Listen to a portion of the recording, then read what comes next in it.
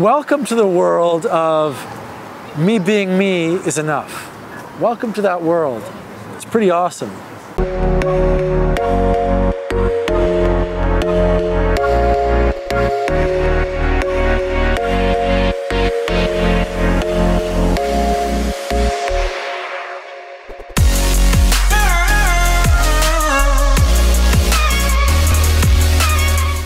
We're not doing pickup, we're meeting up. Come totally clean, man.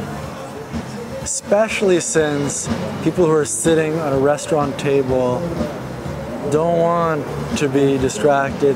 So you have to calibrate to that. You have to show a deep understanding of that. Empathize deeply. Excuse me, I see. This is just one, you can do a million techniques. You can walk up and say, what's up? But you might find that it fits with, I see you guys are having a quiet dinner, just the two of you. I had to meet you. You're mirroring their need. Their need is, we're just having a quiet night. Excuse me, I see you guys are there. I just had to meet you, I'm Bob. Just see what happens. And then if there's like, oh, hi, thanks. And you say, can I sit for 1 minute? I'll sit, can I sit? And then rather than standing over them, okay? If you do get that to that point, then I'll send somebody and you guys can maybe have a night out. We'll see. Don't think this is just an exercise where I want you to go in and out. It might be a whole night. And my friends are just over there, or my friend is joining me soon. We can go for a drink together, this kind of thing, okay? So it's real authenticity. That is safety.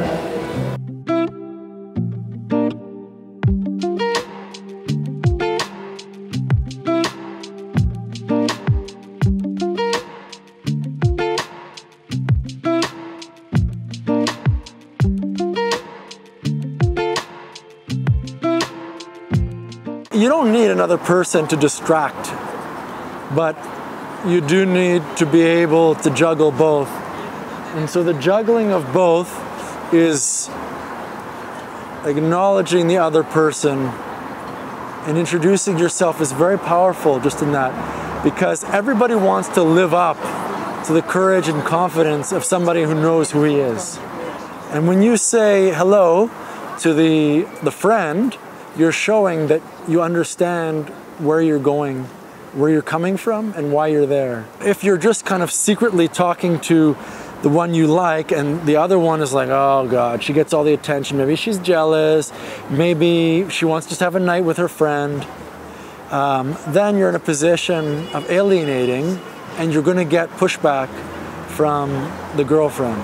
If the girl goes to her cell phone, that's pretty good actually, because she's making herself busy. If she goes to like this, or she goes like, let's get out of here, then you're obviously needing to, again, establish yourself as a credible human being by introducing yourself to friends. Sorry, I don't mean to take your time. You guys will be able to run off forever. Or maybe, who knows, maybe my buddy and I will join you guys. What are you up to? And there you're talking to both. Generally speaking, I find that I start talking to one, continue for a little bit, and then I include both of them. Okay, again, you might have to do it earlier. Introduce yourself and say, oh, and to the friend also, I'm Andrew. You may have to do that. And then come back, right back to the primary person without shame, without fear, in order to increase your comfort. Because when you have a place to stand, you have a place to become, okay? When you have a place to be, you have a place to become. You should know, no, I'm about to explode.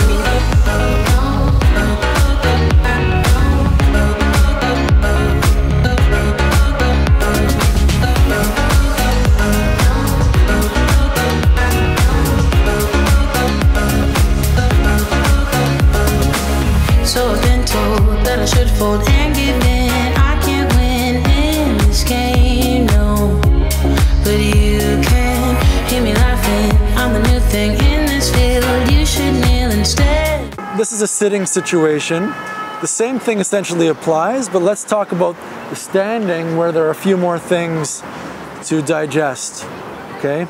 So if, for example, I walk up to both, this could be during the day or the night at the club, hey, excuse me, I just wanted to say hello. I don't know if you guys can all see what I was doing there.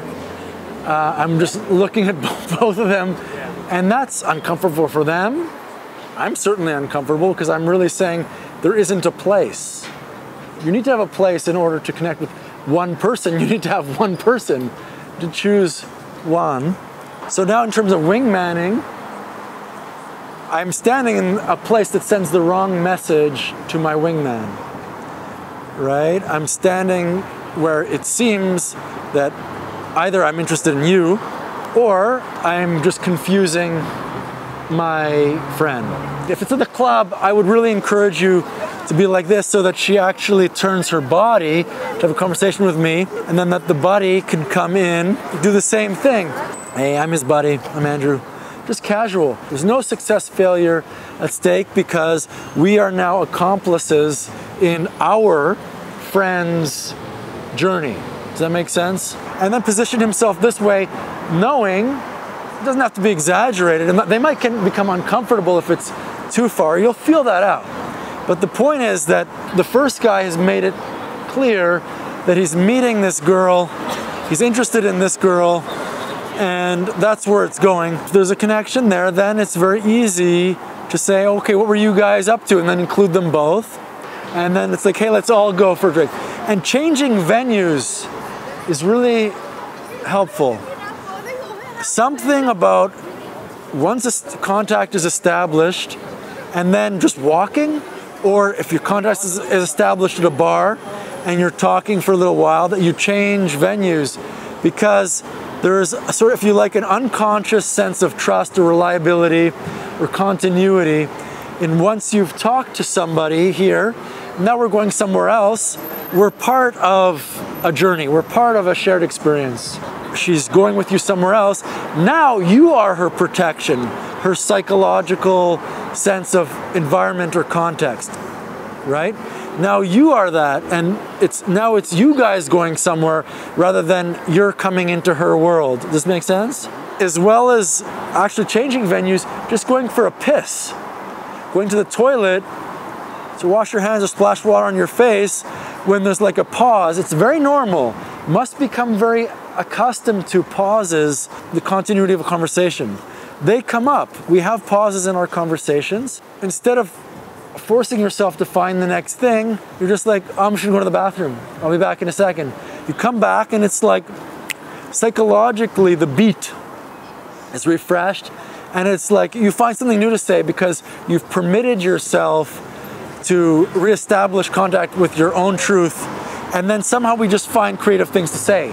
It's mysterious, it's beyond our control, it just happens that way. At the same time, cultivating I don't know or faith mind on a date does allow you to stay longer in the uncomfortable pauses and trust that new things will come up in such a way that new things do come up. So whether it means changing venue, going to take a piss, or just being in your feet,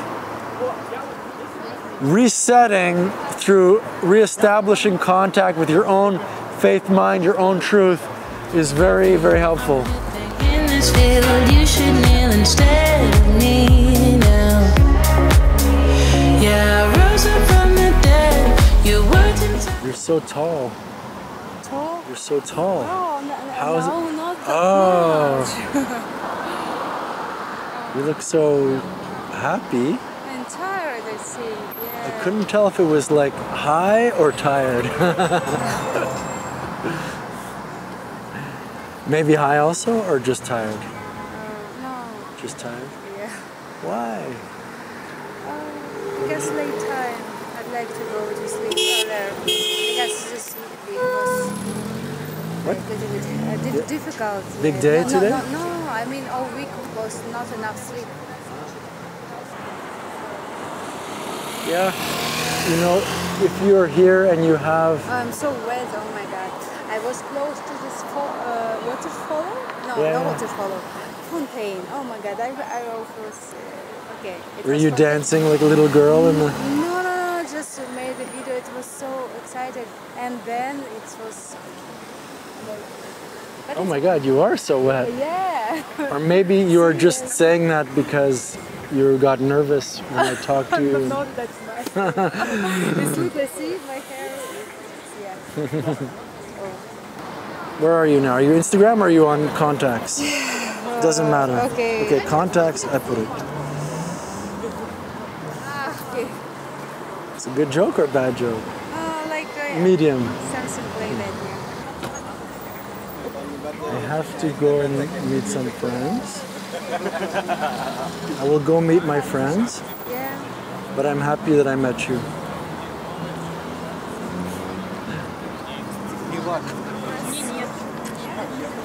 Get some rest, dry up, I'm get some sleep. about to explode.